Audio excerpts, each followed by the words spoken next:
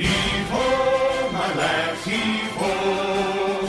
It's a long, long way to go.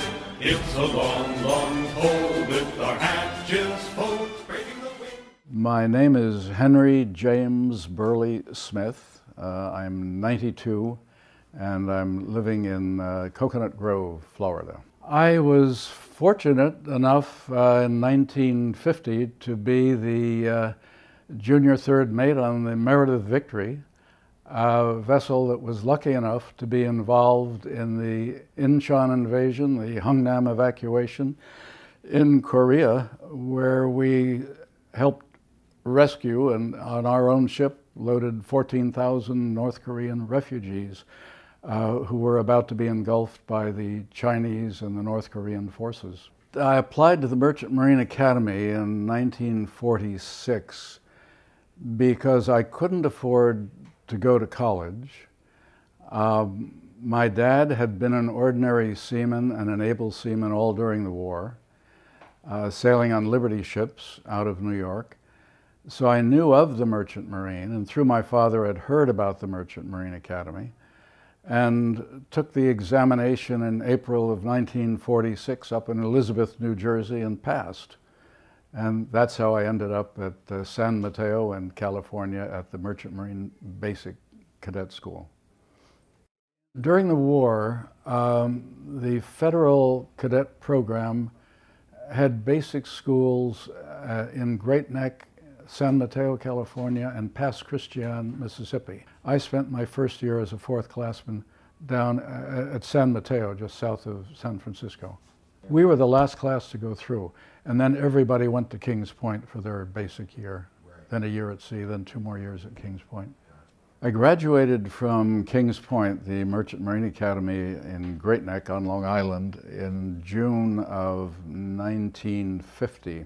My first assignment during Kings Point was a year with American President Line, sailing on round-the-world freighter. It was supposed to be a 3-month trip, but because it was right after the war and the harbor in Genoa was still a disaster because of the bomb damage, and the containers hadn't been invented, so when it rained in Penang, we were stuck for 10 days because we couldn't get enough tents to cover our open hatches to work cargo. And so a 3-month trip turned into a 6-month trip.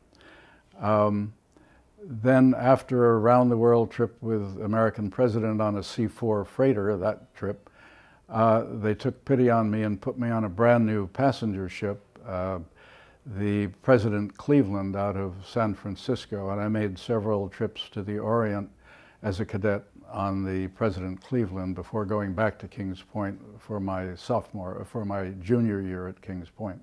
In June of 1950, must have been about June 15th that we got out of the academy, and I went down to Atlantic City, where my home was at that time, and drove a taxi cab for a few weeks, waiting for my first assignment to go to sea. And on June 25th, about a week or two after we graduated, the Korean War started. So suddenly there was quite a lot of demand. I had thought that where I wanted to go to sea would be down to the east coast of South America with McCormick Line. And Mormac also sailed over to Scandinavia, so I could see myself in the Baltic and Stockholm and along the coast of those countries. And I had a call, so I'd registered with Mormac in New York while I was driving my taxi, and I got a call from McCormick saying, "Hey, we've got a ship for you." And I thought, great, I'm off to Rio. And in fact, what they said was, the ship we're assigning you to is one called the Meredith Victory, and it's down in the boneyard at the, not the boneyard, but the reserve fleet in the James River in Norfolk, Virginia. Meredith was my first job as an officer on a ship, and I was assigned as junior third mate. That's the mate of the 8 to 12 watch on an American ship. And my duties were to run the bridge from 8 to 12 in the morning and 8 to 12 at night. It felt very natural because, having spent a year as a cadet, working with the mates on the different watches, I knew what each of the mates did on their watches and how the watches ran. So it was really a very comfortable thing. We had a chief mate who was a bit of a martinet, a tough guy. Sevastio was not easy to work with. But the skipper, with whom we spent most of our time when you were a mate on watch on the bridge, Captain LaRue on the Meredith Victory, was a very relaxed, easygoing, great fellow to work with. We had been running in Korea, the Meredith Victory had been running back and forth between Yokohama and Pusan, or Yokohama and Incheon, with supplies for the American forces. We were in mid-December, about December 15th, we arrived in Pusan, or Busan as they now call it, with a cargo of mainly aviation fuel in 55-gallon drums and other general war materials. This is what we'd been doing for the 6 months that we were in Korea. And we had most of the cargo unloaded when the Chinese incursion up in the north, after the Chinese came in across the Yellow River and pushed MacArthur's troops, General Alman's Army and Marine Group, back from the reservoir, they knew that our people were going to be trapped at the coast up at Hungnam on the east coast of Korea. And so suddenly the word was, get all the ships you can up to Hungnam so we can get these 100,000. There were estimated to be 100,000 US military and Turkish and Canadian and British military who were allies of ours fighting alongside us off the beaches. So we were suddenly ordered from Pusan to sail up to Hungnam, where they expected us to start loading war materials. We arrived up in Hungnam on December 22nd, and at this point most of the military had already been embarked. They were just holding several lines around the port by the last of the Marines and the Army. These lines were about 2 to 3 miles inland. We could actually see the fires of the Chinese on the hilltops around the port at night. They were so close. One of our crew members, who's been often quoted by the press, said that Captain LaRue was asked if he would take aboard refugees instead of cargo, and my recollection is not at all that way. As a merchant ship on charter to the military, I don't think we were asked. We were told, we've got a lot of North Korean civilians that we want to get out of here. Will you take them? Any problem? And one of the reports I've read by one of our crewmates said that the officers were called together and we discussed whether we would take the civilians. That's completely erroneous. We simply were told, go alongside. We berthed next to the Nor Cuba, which I think was a Liberty ship. She was already lying at the dock there, and began loading these, something like a total of 98,000 is the estimate of Korean refugees that were taken out. We took 14,000 on our ship. It's estimated that at least as many of the North Korean refugees were left on land. There are another 90,000 or so who never did get saved. We had not quite finished discharging down in Busan when we were ordered up to Hungnam. So in number, if my memory serves, number 3 lower hold, and I think number 2 lower hold possibly, we still had several tiers of 55-gallon drums of aviation fuel, JP4 I think they called it. So there was still some cargo in the lower holds, only the fuel in drums. We kept the lower holds that had the drums in them. We kept them with the hatchboards on so they theoretically couldn't get in. But of course, during the voyage, we found that they had crawled down the ladders into the lower hold, and they'd been lighting little fires on top of these drums of fuel to warm their whatever tea water they had. That's the most remarkable thing, I think, about the whole adventure, that there weren't any remarkable things happening. These people were all crammed on the dock. Remember, it was sort of a mass of white light-colored winter clothing that these people had been wearing, coming down through the snow for weeks. Terrible freezing weather. It was really horrible. All the crew, all of us had traded booze or cigarettes for army jackets and things. That's the only thing that kept us from freezing. But these people had arrived on the dock and were carrying babies. There were old folk, there were some young folk. They were just as quiet and well-behaved. You couldn't believe it. There was no noise coming from them. I don't think any of us ever heard a baby cry. It was the most remarkable thing because there were hundreds and hundreds of very young children on the backs of these refugees. There was no pushing, there's no shoving. I've often said, talking to people about this, that if it had been a group of Cubans, a group of Frenchmen, some of my own ancestors from the south of France, there would have been chaos on the docks, people scrambling to get to the ship. There was none of this. They waited patiently, they waited calmly, they did exactly as we indicated they should do. All of us, we'd broken watches, so the mates were all working the decks, and the boys were working the winches. Our deck gang were working our own winches because we were bringing some of them aboard with our own cargo gear on big wooden pallets that had been built on the dock. And no, there were no interpreters. There might have been some interpreters that we never knew about who were with the captain. But on deck and in the holds, they were just coming aboard. The military was funneling them to the ship's side. No, there was no discussion. They were piling in. I can remember, you know, I'm down in the lower holds in whatever hatch I was working, and we knew that we had to get as many as possible on. So all I was doing, and I'm sure the other mates doing the same, as they would land on these pallets in the center of the hatch on whatever deck we were working, that we'd get them off. They would just naturally step off the wooden pallet, and we'd have them move over into the wings, the dark wings, make them stand. We didn't let them sit until the last pallet had had room to land in the middle. Then they were still all standing, so we'd get maximum people. And then we would put the beams and the hatchboards on and fill the next deck and the next deck. There were 13 decks altogether that we filled. It took about 15 hours. We started loading about midday and finished early the next morning. We knew that the enemy was right there because we could see their fires.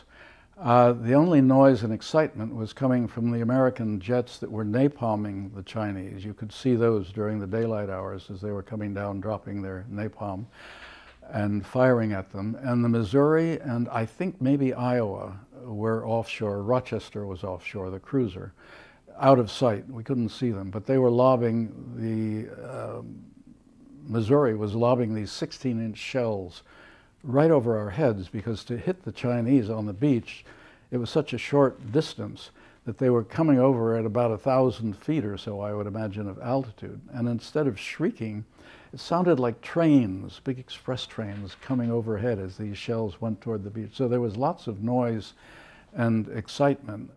My classmate Burley Smith, who was on the ship with me, the engineer, he and I have talked about this so often. It was all very much, this is the job today. Remember, we'd done the Incheon invasion. We'd been back and forth to Korea many times. The weather had been horrible. It was just another day in the life on the Meredith Victory by this point. The one thing, thinking back on it, that we might have been concerned about, but there was nothing we could have done about it, was that as we steamed out through the minefield, as LaRue, the skipper, said later, he said, you know, I felt the hand of God was on the rudder going out through the minefield with 14,000 people, because in those frigid Arctic waters, if we'd hit a mine, and they say it was one of the largest minefields ever laid, and of course 14,000 people would have died. We had 2 lifeboats, each with 150 capacity. If any 5 or 6 of the refugees had walked up to the bridge, because there were no barriers, they could walk anywhere they wanted to. They tended not to come up to the upper decks. Merle said the only thing he ever saw of any of them near his room was at night, when some of them would put a hand through the window with a little cup trying to get some water, because they had no water, they had no food, they had no toilets. The feces that we took out when we finally got to Sasebo to clean the ship before we came home were 4 feet tall in each corner of each hatch. It was incredible. We didn't know where we were going. We had no instructions. We had no radio. So after the flashing light and we left Hungnam, we went to Pusan because that's where the only place we knew we'd be received. And that was 300 miles, about a 30-hour, about a day-and-a-half run. We got down there and the military said, you know, what on earth is this? Where are you going? Who are you? What have you got on board? And they made us anchor, and we just sat there. And they were afraid to let us come alongside because of the plague, of course, by this time. And finally they decided, because these refugees had been without food, without water, without light, without air down in the holds, they figured they had to bring us alongside to put some food on board. So they let us dock for about 12 hours, 8 hours maybe, and they brought aboard GI cans full of boiled rice. And they took as much of that in their hands as they could, fed themselves, and then they shooed us out. Wouldn't let any of us go ashore. And then they sent us down to this hastily prepared prison island, Koje-Do, where they were putting the North Korean prisoners of war, the army people, the Chinese, anybody they captured, and plus the refugees. As these 14,000, obviously, many of them women and many of them pregnant, as the first ones began to deliver, Sevastio, the chief mate, would bring them up if he knew in time, and presumably a midwife or so from the 14,000 would come with him. And one of the geniuses on the ship, one of our crew, must have said the only word we knew in Korean was kimchi, so they named the first one Kimchi 1.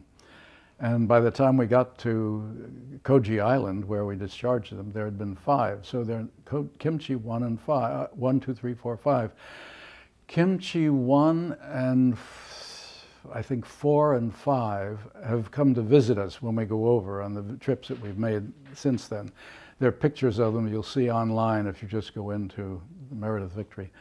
And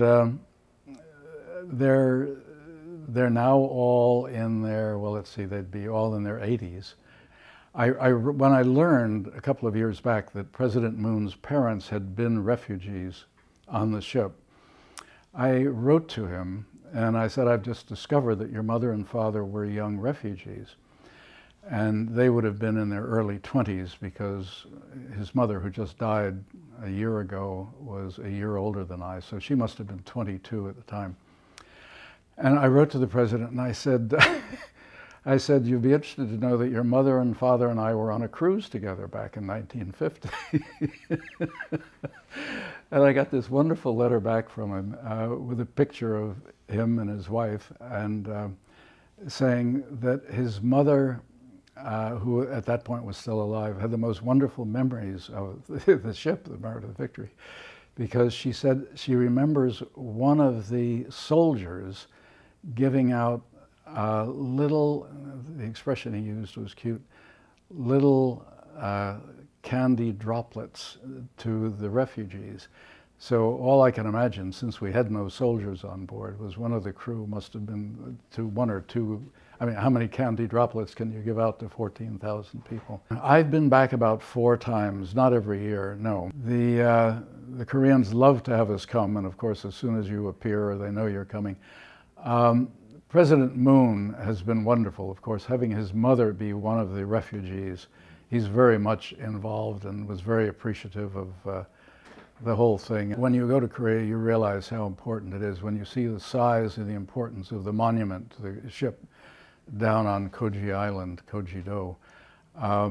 When you see the amount of interest and the thankfulness of the people when you're there, because they say there are over 1 million descendants of the 98,000 refugees who were rescued.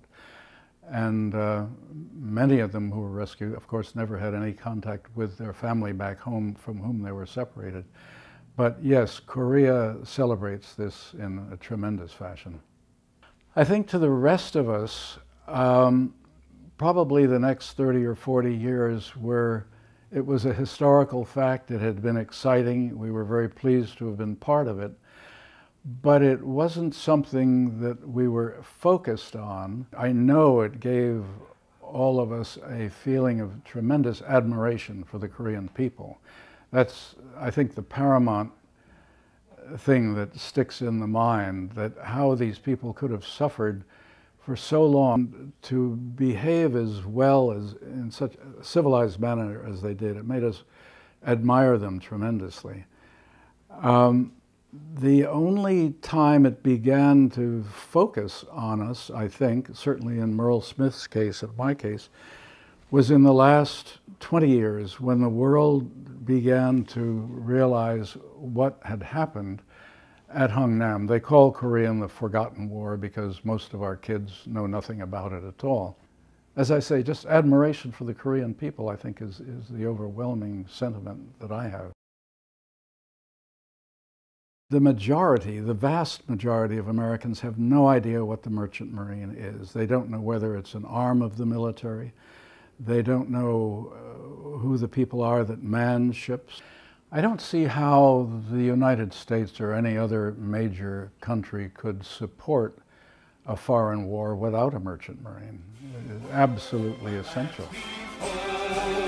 Let the sea roll high or low.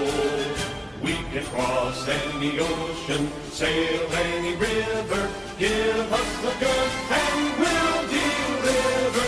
Damn the submarine. We're the men of the Merchant Marine.